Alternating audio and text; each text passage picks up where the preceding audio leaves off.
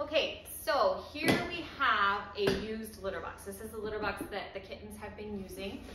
As you can see, there's a couple little poops in there, but other than that, it's completely fresh pine bedding. I will show you the bottom and show you why. When they pee, it pretty much disintegrates. It falls through that sifting system and makes for clean litter all the time that doesn't smell. Essentially, this top portion kind of creates a barrier for that smell, and also the pee pads suck up some of that smell.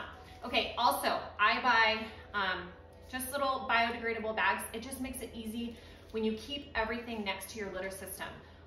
Simplicity and efficiency, I think when you have cats, is huge. So we actually keep our litter boxes, other than the kittens, all on our catio.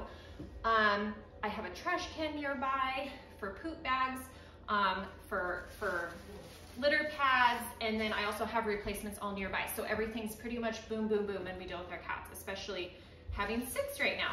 Okay, so here's my bag.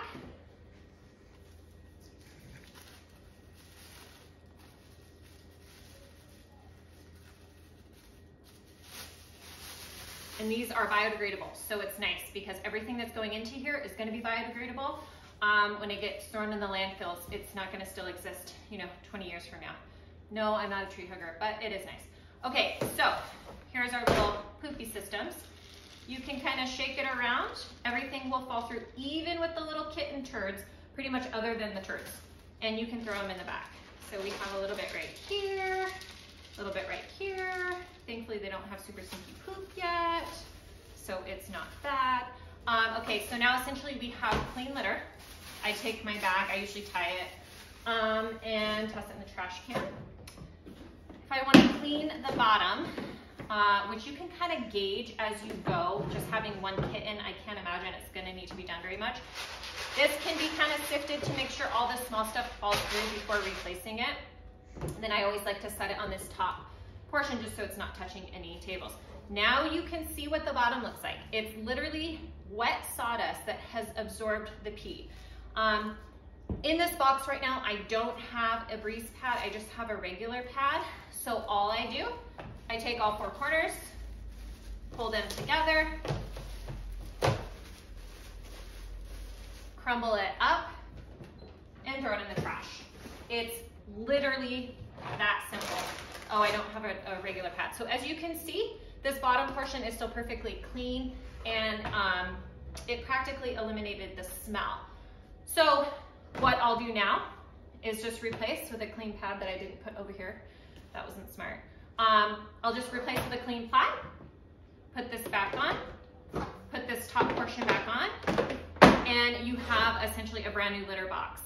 These pellets in the box almost never have to be changed unless the cat for some reason gets diarrhea. It makes for a little bit of a messier situation regardless of what kind of litter system you use. So then that might have to get replaced more. Or if you just think it's kind of getting yucky and just needs to be completely refreshed, at that point you would just toss out all the pellets and just replace with completely new litter. The original lady that I watched this video from, I wish I could give her credit right now, but I don't remember her name. She says for 1 cat per box, you would only replace the entire litter about once a month. It seems like we don't even really have to do that because it just stays so fresh.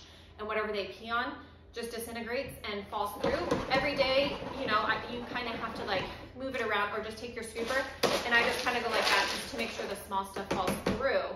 And then you're good to go. And it's an amazing litter system, and I wouldn't do it any other way.